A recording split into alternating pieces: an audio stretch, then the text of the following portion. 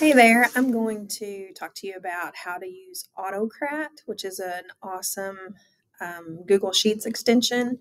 So, this is kind of like my 1, 2, 3, 4 of how to use Autocrat. Numbers 1, 2, and 3 are loose on what order you can do them in, but you need to do all three of them before you launch Autocrat for the first time. So, what I usually do is create the form first. And when you're creating the form, make sure that you don't have any duplicate column heading names. So, some places where I run into this are like if you're doing eighth grade students as one question, seventh grade students as another question. Sometimes I'll just name it student name, and I'll have student name in a few different places. And you can't do that and run Autocrat because it will give you an error when it finds duplicate merge tags, which we'll explain a little bit later. So just kind of be conscious of that when you're creating your form. And then create the spreadsheet for responses. So you'll just go into your form and click under the response tab and always create a spreadsheet.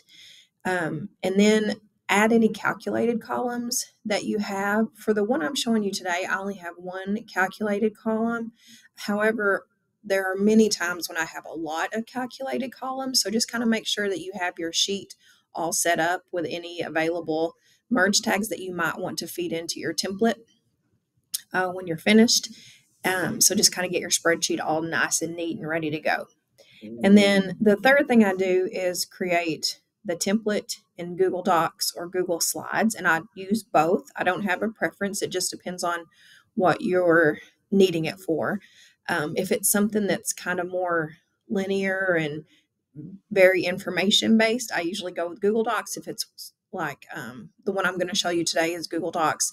The bus garage doesn't want any fluff with theirs. They just want the information, But then I have a couple others that might be really cute certificates that I'm filling out with Autocrat, or I have an LMS parent guide that I want to look really kind of nice and neat to send home to parents. So for those, I'll use Google Slides just because it's a little easier to add a little more graphic detail in it than Google Docs is. So either one are fine and they work exactly the same way. So you don't need to know one or know the other. You can know both.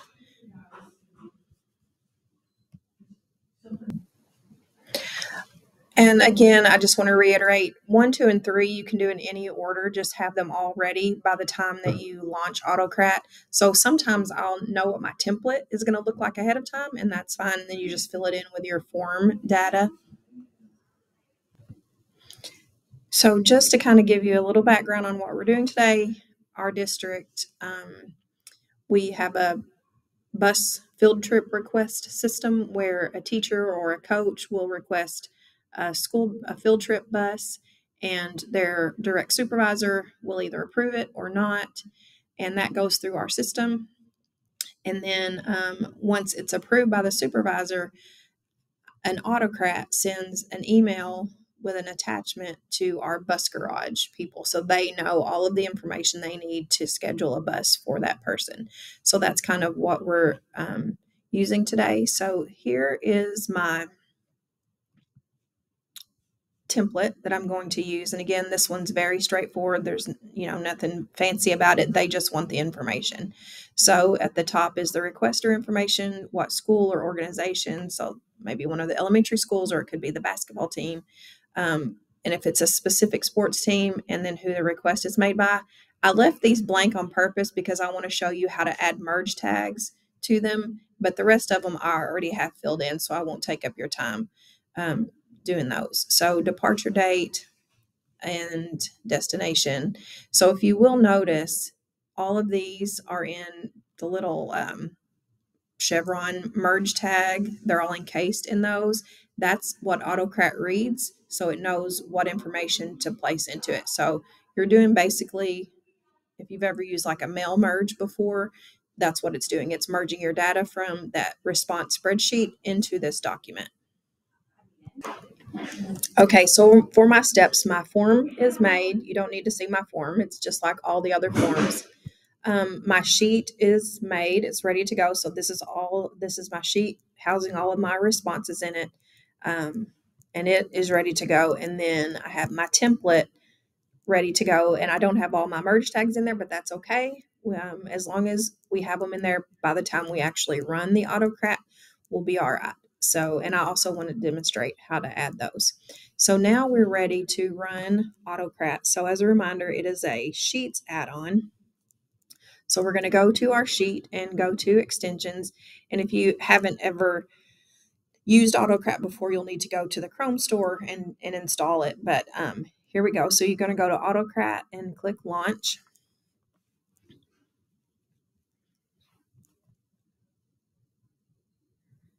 Hopefully it'll pull up pretty soon for us. All right. And I'm going to go ahead and click edit. I did not know I already had one. I think when I made a copy, it saved it from the other. So I'm going to click edit job and we'll just walk through the steps together. So here you just give it a name. Honestly, I don't know what that means. So just any like appropriate name that you want and click next. Here is where you want to add your template. So I already have bus request approval template added, but I'm going to go ahead and add a different one because I have made a copy of one just so I can show you. And the fastest way I have found is just to search for it. So I named it Autocrat. And I'm just going to hit search. Okay, Autocrat template. Okay, and then I'm going to click on my template. So you would find your template in the list here and just select it. And then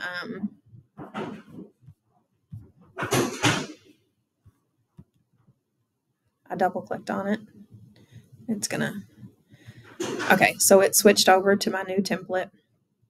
If you've used it recently, you can pull it from here. Mine typically are not there. However, these are all the templates I've used before. And I'm just going to click next. Okay, and here's where it's going to merge your merge tags into it. So it's already finding merge tags from the template that we made. So departure date is on here, departure time. So if you notice departure date, departure time, it's listing them in order, but these three are not there, right? And we need to add those in there. So let's look back over here. And from your Google Sheet, you need to make sure and choose the right tab. So form responses 1 is usually the one that I always use. So, but if there are more, you can click the download and you can see all your other tabs in that sheet, and just make sure you tell it if it has a header row, which they will, and then that your first data row is row 2. So if for some reason you have something beyond the header and your data doesn't actually start until row 3 or 4 or 5 or whatever, you need to just make sure and tell Autocrat that, because otherwise it's going to probably throw back some errors because of those rows in the middle. All right, so we are missing those merge tags at the top. So what's pretty cool about Autocrat is you see this blue bar on the left. If you'll click it, all of the available merge tags are here, and that you can just click on them to copy and paste. So if you notice here, it says click to copy to the clipboard. So we need the school or organization. So here's school or organization. So I'm just going to click it, and it copied it. And I'm going to go back to my template and click here and click paste. So this is actually what I recommend for you to do to fill in your template. Mine was already pre-filled, like I said below, because I didn't want to take up your time filling all of it. But this is how you'll want to do it because it's just so easy. And if you have even a single spelling error or a space error, it's not going to find it. It has to be an exact match in order for it to match up and merge for you. So I need specific sports team. So I'm going to click the blue. And here is what I have for it. It's a longer question in my form, but I don't really need the bus garage to see that long question. They just want to know if it's a specific sports team. So while the merge tag does look really long, that's not going to show up for the final result. All right, and we have one more request made by, so I'm going to go back to here, click our blue bar, and request made by. And here is the first name, so I'm going to click that and then go here, and then I'm going to paste it. And then just like it's going to read exactly. So I've got first name here. My next merge tag is going to be last name, but I have to manually put in the space bar. So I'm actually going to hit the space bar, and then I'm going to go back and get last name, and then paste it there. Okay, so that when the bus garage gets it, it won't be all together. So if there are spaces in your between your merge tags, make sure that you manually put those in there, or it's just going to smash everything together. And then I've already got in all the other merge tags below. Okay. And if you have any errors, in fact, I'm going to go ahead and click save.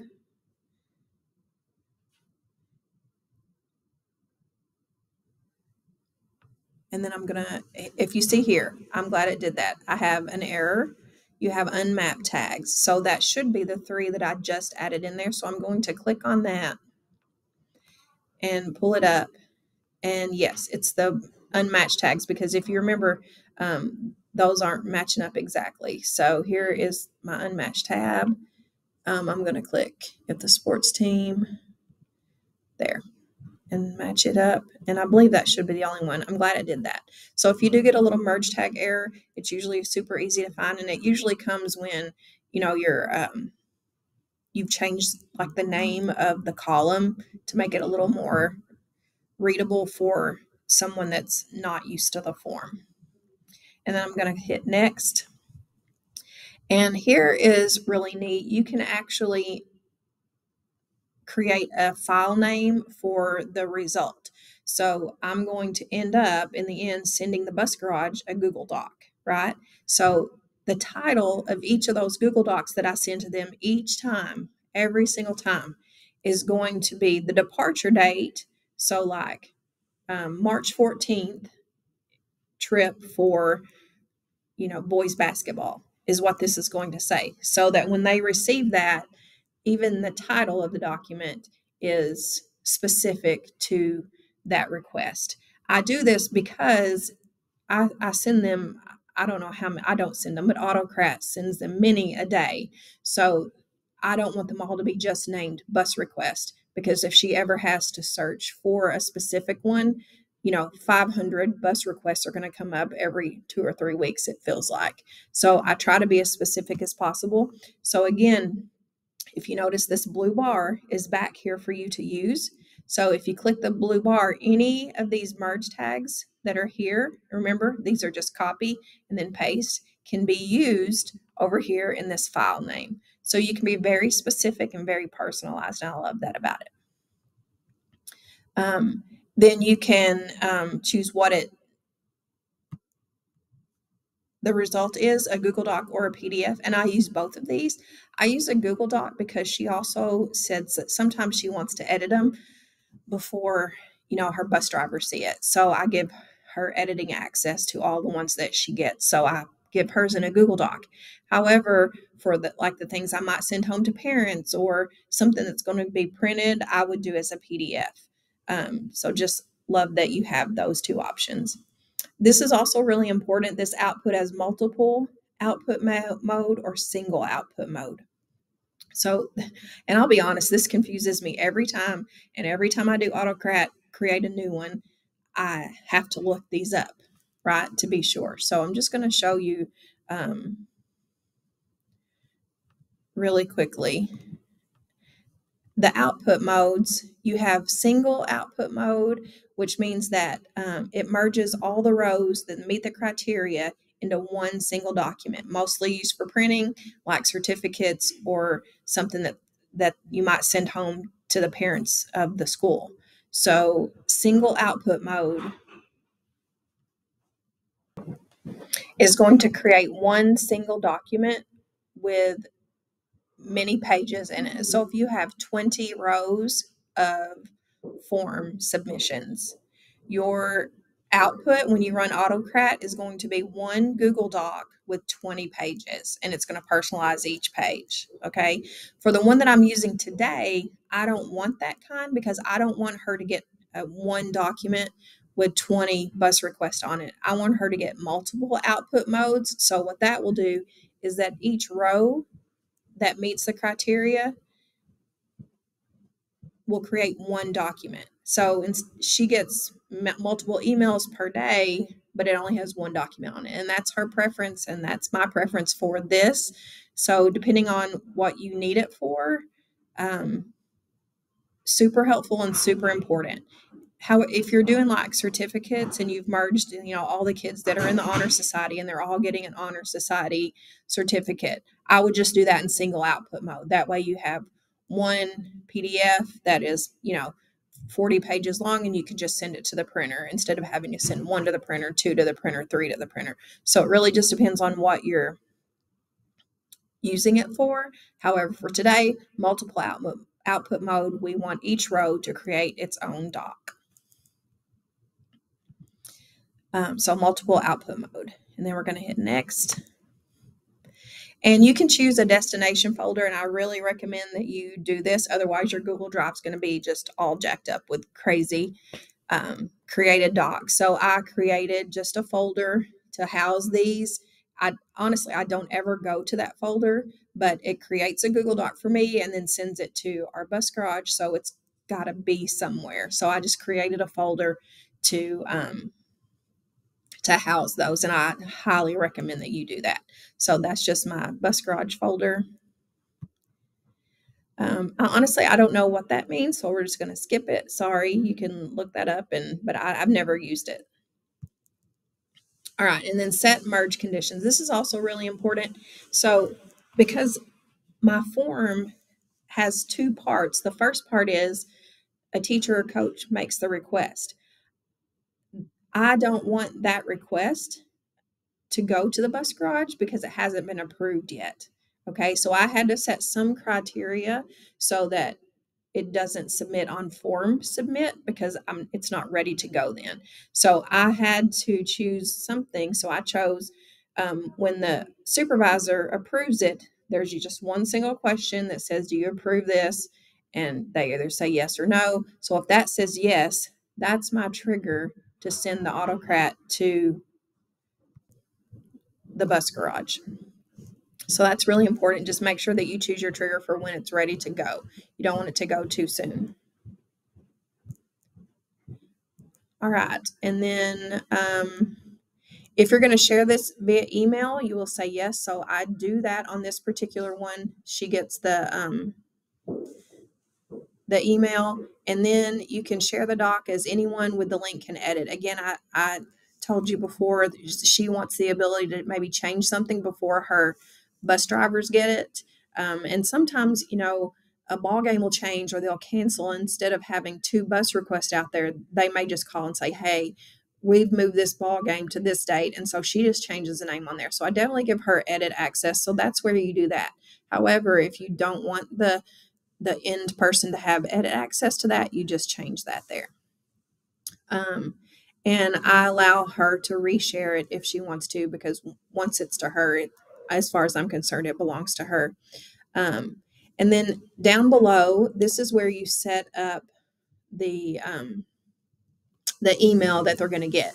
So these always go to the same person. It's not contingent on anything that happens in the form. Okay, so I just put in her email address, and I also CC myself just so I know that it's running correctly. That's just a thing that I do.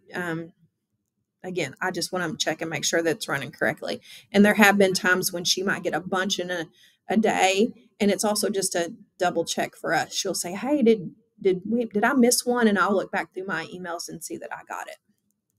However, if this who it's sent to is contingent somehow upon the information in the form. So for example, we do these a lot of times for walkthroughs. If, an administrator is walking through on a teacher and they're taking notes as they're teaching and they want those notes sent as an Autocrat, this will go to, whoever the supervisor is. So you can type a fixed email here, or if you remember this little trick, if there's an email over here, like response email address, if I want it to change depending on the row, I can put response email address in the to box here. And so it will go to whoever needs to get it. Okay, so you can definitely personalize that. And then here's the body of it. And so I have bus request approved for and departure date. So, this is what she's going to get. A new bus request was approved by, and I'm just letting her know that it has gone through approval process. So this will either be like our athletic director or a principal's name here, and then just a little bit of information about it. But then she'll also get a Google Doc attachment with all the information, right? She's going to get this Autocrat filled with information. Okay. And then we're going to go. So you just complete your email however you want it to look. And then run on form trigger. I say yes, but you still have that condition before. So I like to run on a form trigger. If you don't want to run on a form trigger, you can run on a time trigger and say that, every day at 4:00, all these emails go out. Sometimes that would be way too many emails to get all at once, and it's really easy to lose one. So I just run on a form trigger, so they go immediately. And then you save. I do want to show you. You would just hit save and be ready to go. This is what a completed one looks like.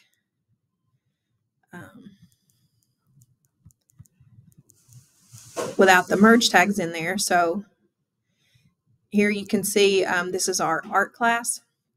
National Art Society. Here's the teacher. Here's where they're going. So instead of all those merge tags that we saw, it's filling it in with the appropriate information. There'll be 15 students, 2 adults. Yes, the bus driver needs to stay. So that's how it all comes together, and that is the email that was sent to the bus garage. When you get here, sometimes you'll get errors for whatever reason, like someone may type in their email address wrong, and so you'll get an error that, so-and-so did not receive this Autocrat. If you do that, you can always manually run Autocrat. You don't have to wait for a form trigger.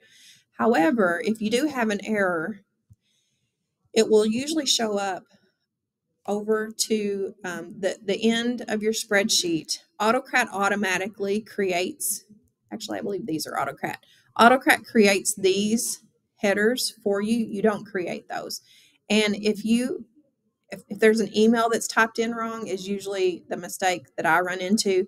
There'll be a red error that says something like failed to send or could not, merge or something like that. You can always delete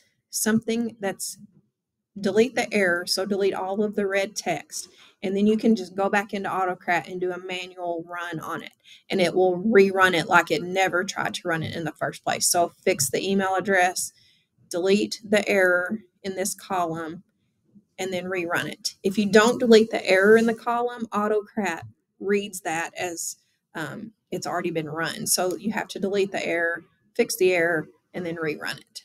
So I hope this has been helpful. I love Autocrat. I use it a lot. I use it a lot in conjunction with Form Mule and Form Ranger. I use all three at the same time. In fact, this is Form Mule here. This is Autocrat here. So I don't use them one at a time, either or. I often use combinations of them. So again, I hope this has been helpful. If you have any questions, you can always reach out to me, and I'm happy to help you at any time. Thank you.